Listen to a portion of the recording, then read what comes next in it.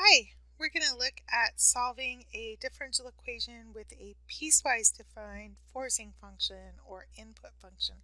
This is example 9 from our in-class notes. Alright, so the first thing that we need to do is write our function f of t using that unit step function. And remembering that that unit step function is defined so that it outputs 0 when t is less than a and 1 when t is greater than or equal to a. Alright, so my f of t function is shown here in the graph. It's made up of line segments. So I'm basically going to be writing equations of lines, but I need to turn them off and on at the appropriate times.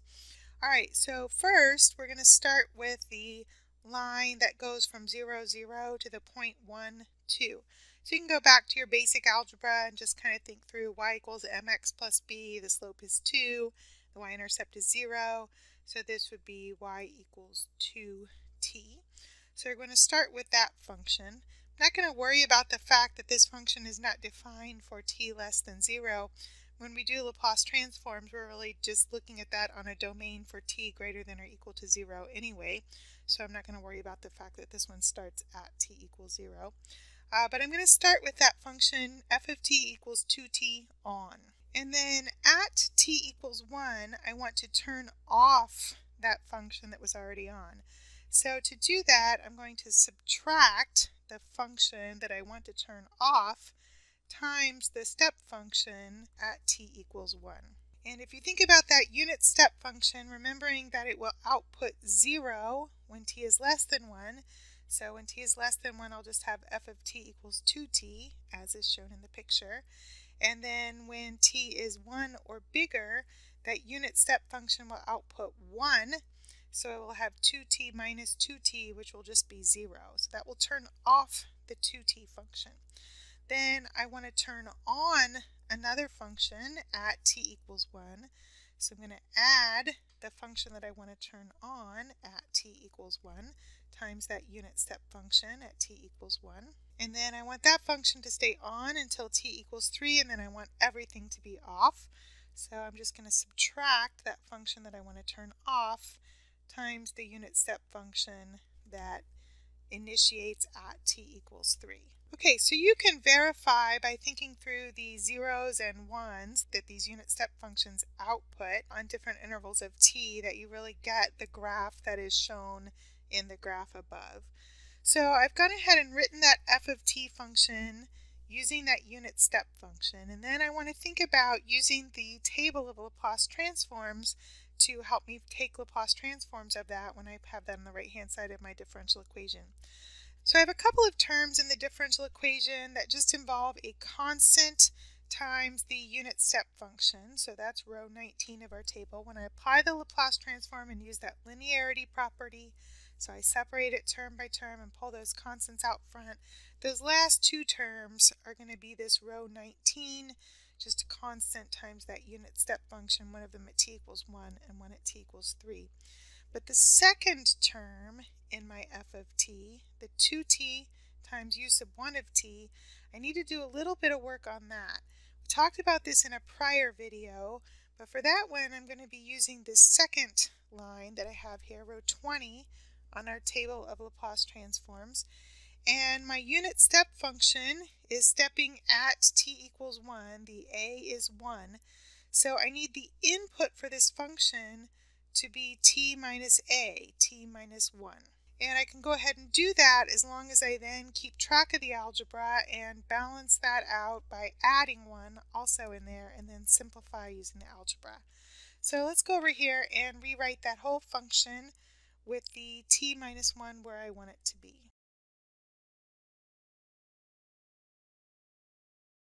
Okay, so you can see here I have my t minus 1 that I wanted, where I had a t, and then I plus 1 as well to balance that out so that I don't change the function. My next step is going to be to separate that out so that I can get the t minus 1 and then kind of whatever's left over. So I just need to use appropriate algebra, so that might be different depending on the kind of function you have here. This one is pretty straightforward because all I have to do is distribute through the minus 2 and the unit step function. But I'm basically going to group that so that I have the t minus 1 part that I wanted, and then the leftover part that is just what I needed to balance the t minus 1.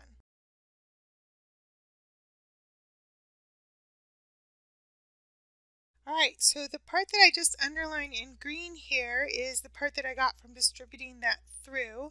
So I have the t minus 1 function times the u of t minus 1 that I wanted.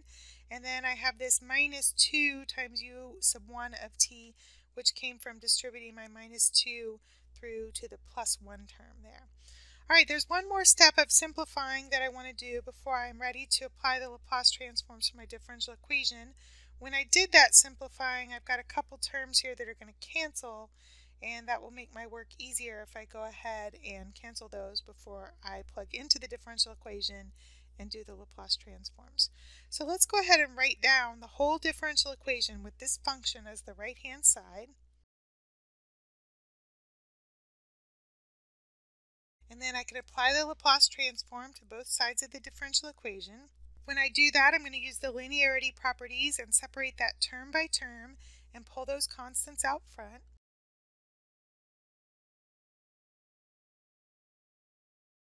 On the right-hand side, when I take the Laplace transform of the first term, I'll have the 2 times the Laplace transform of t, so just look that up in the table like usual. Laplace transform of t is 1 over s squared. For the next term, I'll have my minus 2, and then I need to be a little careful about this. This is that line 20 on our table of Laplace transforms here. So I need to be clear about what is my function f of t that has t minus a inside of it. So again, the a is 1, and then the function that has t minus 1 input into it is f of t equals t, with t minus 1 inside that function. So that's important because when I take the Laplace transform of that, I'm going to have e to the negative as times capital F of s. And remember that that capital F of s is the generic notation that we use for the Laplace transform of little f of t. Not f of t minus a, but little f of t. Alright, so when I apply that line 20 with a equals 1, I will have e to the negative 1s times, and then my capital F of s will be the Laplace transform of the function that has the t minus 1 put into it. So the Laplace transform of t, that's 1 over s squared. Alright, and then for the last term on the right-hand side here, I'm going to have minus 2 times the Laplace transform of u sub 3 of t, that's line 19 on our table, with a equals 3. Okay, our next step is going to be to plug in our initial conditions. I have x of 0 equals 1 and x prime of 0 equals 0. And then I'm going to rearrange some terms here to simplify that. On the left side, I'll have two terms involving x. I will have a term in the middle here, minus s, that I want to add to the other side of the differential equation. And when I do that, sometimes we combine that with other terms that are over there. So I want to pay a little bit of attention to the right-hand side here and think a few steps ahead to that inverse Laplace transform to think about how I want to simplify this right-hand side. When I do the inverse Laplace transform at the end, I'm going to also be using line 20 here on some of the terms anyway, where I have e to the negative as times capital F of s. So that's going to be involved in our second term and our third term on the right-hand side here. But the first term, the 2 times 1 over s squared, and then this plus s that I've added over, those don't have an e to the negative as in them. So I'm going to go ahead and combine those and get a common denominator of s squared and combine those two terms.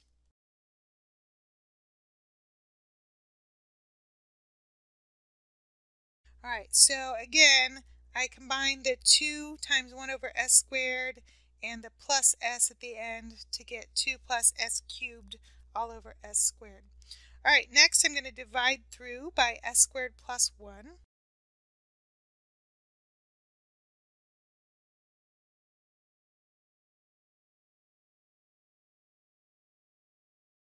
Okay, and so now we're going to prepare to do our inverse Laplace transform. So basically we're going to force things to match what's in our table so that we can then apply the inverse Laplace transforms. For the two terms involving e to the negative as times a function of s, notice that I've written that in that form so that I have e to the negative as times a function of s. So it's helpful to write it like that instead of in some other equivalent way, but that sort of matches what we have on the table. The other issue, though, is that these things that I have, this 1 over s squared times the quantity s squared plus 1, and the 1 over s times the quantity s squared plus 1, I do not have those exactly in my table here. So hopefully you recognize that partial fractions would be helpful. So in this problem, I actually have 3 separate partial fractions problems to do.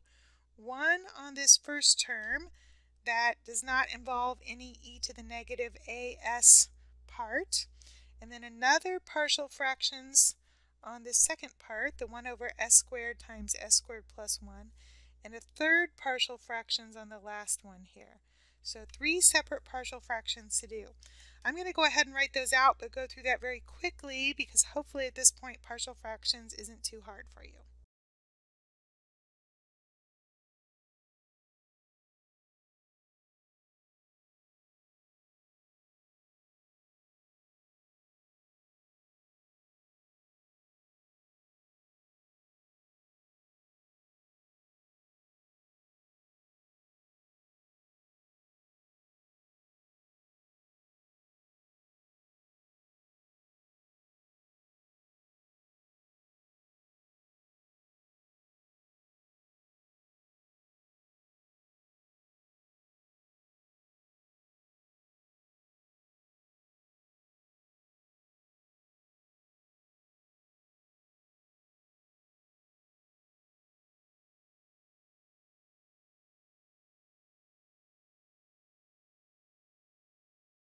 Okay, so I've done all the partial fractions. I'm going to go ahead and write the differential equation with all of that stuff separated out so that I have all of my partial fractions in the equation so I can go ahead and do the inverse Laplace transform.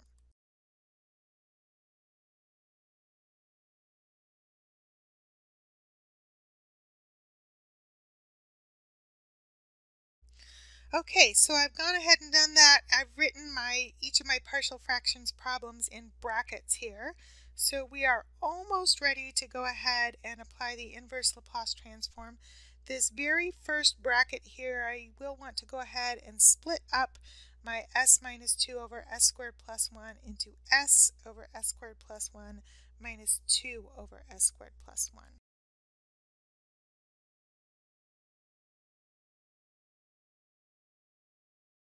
Okay, so we're ready to go ahead and apply our inverse Laplace transform here. For the first few terms, those are pretty straightforward. When I get to these last few terms here involving the e to the negative s and the e to the negative 3s times some other functions, we have to use that line 20 in that table of Laplace transforms, and those are a little bit more difficult, just a lot of details to keep track of. So let's go ahead and do that. For the next part here, I'm going to be using line 20, and for this part, for line 20, my a will be 1, and then my capital F of s is 1 over s squared for one term, and 1 over s squared plus 1 for another term here. And we need to remember when we do that inverse Laplace transform that we're going to have that t minus a to substitute in. So that's a little bit tricky on that part. So I'm going to have my unit step function at t equals 1 times the lowercase f of t minus a. So what I want to think through here is the inverse Laplace transform of 1 over s squared. That's f of t equals t. But I need to shift that so that I end up with the t minus a, shift that 1 unit to the right so that I end up with that t minus 1 inside that function. So I'm going to end up here in my answer with t minus 1 input into that f of t function. And then for the second term here, my lowercase f of t, the inverse Laplace transform of 1 over s squared plus 1, is sine of t. But again, I need to shift that by inputting t minus 1 into the input of that function. So I will have minus sine of t minus 1. And then for the last brackets here, I'm going to be using that same line on the inverse Laplace transform part of the table here, but my a is going to be 3. All right, so I'm going to have the minus 2 for the constant out front, and then times u of t minus 3. That's that unit step function stepping at t equals 3. Then I'm going to look up the inverse Laplace transform. Inverse Laplace transform of 1 over s is just 1. So normally I would need to shift that by inputting t minus 3 in place of t there, but in that case, since that's just a constant function, when you shift a constant function left or right, it's the same function. So kind of thinking about that a little bit geometrically. And then on the very last term here, the inverse Laplace transform of s over s squared plus 1 is cosine of t. But again, I need to shift that so that I end up with a t minus 3 as the input of that function. Okay, at that point I have my solution, my x of t, that is written with unit step functions. So it did also ask us to graph this, so I'm going to go ahead and write this kind of as a piecewise defined function so we can think about graphing it, and then we'll look at the graph on Desmos. So if I want to write this function in terms of what the function output actually is on different t intervals, I've got two parts here that turn on at t equals 1 and then the last one at t equals 3. So before t equals 1, all of the last part, the two unit step functions output 0. So before t equals 1, I just get the part that's in my first brackets, 2t plus cosine t minus 2 sine t. At t equals 1, that unit step function u of t minus 1 outputs 1. So I've got all this stuff that I had before, and now I'll have minus 2 times 1 times t minus 1 minus sine of t minus 1. You could use some algebra and simplify that. There's 2t and a minus 2t that you'll get if you simplify that. There's some trig identities you could use if you really want to. I'm not going to go ahead and do that. And so that'll be true for t equals 1 to 3. And then after t equals 3, both of the unit step functions are going to output 1. So all this part at the beginning is not going to go away. I'm still going to have all that. 2t plus cosine t minus 2 sine t. And then the unit step function that turns on at t equals 1, I will have a 1 outputting for that, so I'll have minus 2 times all of that stuff. And then the last part here, I'll also have minus 2 times 1, that unit step function will output 1, times all the stuff that's in that bracket. Okay, there is my solution for this differential equation written as a piecewise defined function. Let's go ahead and look at the graph of that using Desmos. Okay, so you can see here I have graphed my function that we got in Desmos, and I've used the notation. Notice the notation Desmos uses to restrict the domain for the different pieces here. Desmos also doesn't like squared off brackets to enclose functions, so I've used double sets of parentheses. But you can see here that I've got the first part here from t equals 0 to 1, that's shown in red. And then the second function here is the second part from t equals 1 to 3. And then in green, I have the whole thing for t greater than or equal to 3. So what this would represent is the output of that function where I perhaps have a spring mass system or a circuit described by the left-hand side of that differential equation, and an input function, some kind of forcing function applied to that, where I've got sort of different forces or different voltages applied over different intervals. And so after t equals 3, there are no new forces applied, so the response to that input function would be what's shown in green for t greater than or equal to 3. All right, there's a lot of details here, so look over that. I also did post the solutions for this in our Canvas, so you should be able to look at that as well.